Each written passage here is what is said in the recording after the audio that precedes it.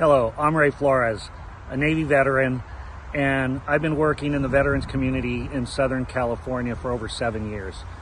I work with hundreds of organizations who provide all manner of support and service to the 1.2 million service-connected residents in the county of San Diego.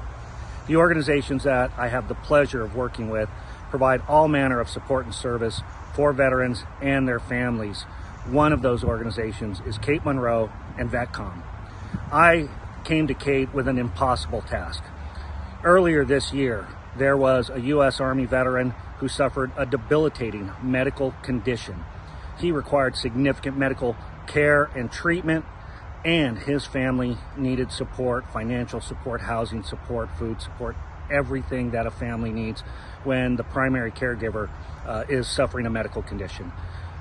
I used the word impossible. That's exactly what it was. Kate immediately jumped into action. Her and her team did absolutely amazing and incredible work on behalf of this Gold Star family and their needs.